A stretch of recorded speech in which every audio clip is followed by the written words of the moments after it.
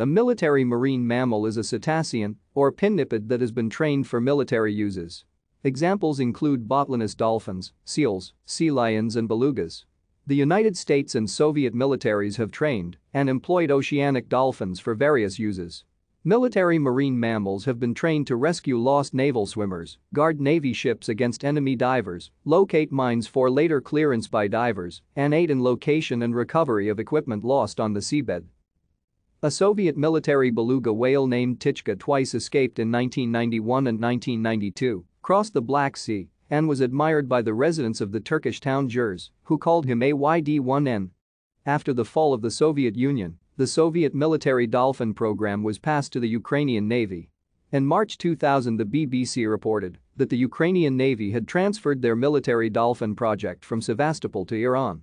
Iran bought the animals, and the chief trainer carried on his research at their new oceanarium.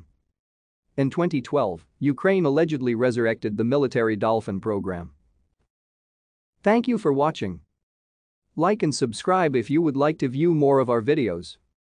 Have a nice day.